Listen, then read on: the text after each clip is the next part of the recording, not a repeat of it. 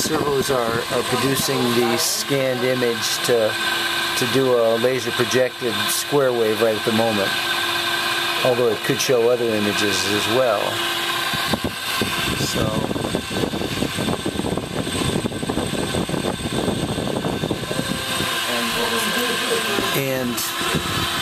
So there's a USB adapter here. There's microcontroller, motor controllers. These are all of our power management stuff. And what's this over here? These are PID controllers.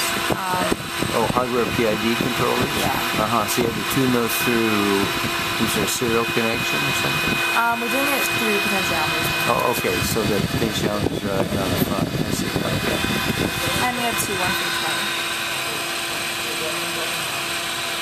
Okay, and you hand-built the servos. You hand-built the high-speed servo mirrors. Mirrors in the servo. Let me get over on the side and look at the servo motor. So you have a coil in there with a hand-ground magnet, and then there's the position sensors in the back, and it's a capacitance wheel. Variable capacitor, yeah.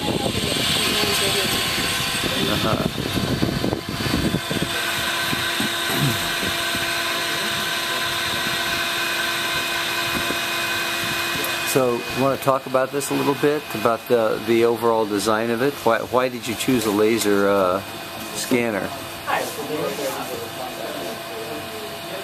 You choose a laser scanner because it seemed like a cool thing to do.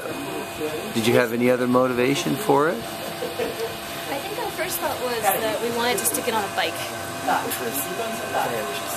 Oh, stick it on a bike so you can draw patterns on as you ride on people's cars or the asphalt, or the idea was maybe for signaling whether if you were using a GPS to get somewhere, or for turn signals for other people. Project in front of yourself or behind for your own viewing. Right. So that was the initial idea. And you've rolled all your own stuff here. You built the motors, you've done all the circuit boards, it looks like, or most of the circuit boards. And did you fab the circuit boards in-house? So did you use acid etch or ferric chloride etch? Yeah. Wow. So I would say you're right at the limit of complexity of what is doable in 5 weeks. You plan on working on this more? It'd be nice to get the tuning. So get it tuned and then think about shrinking it down to bicycle size. Is that the? That's the plan. All right. Okay.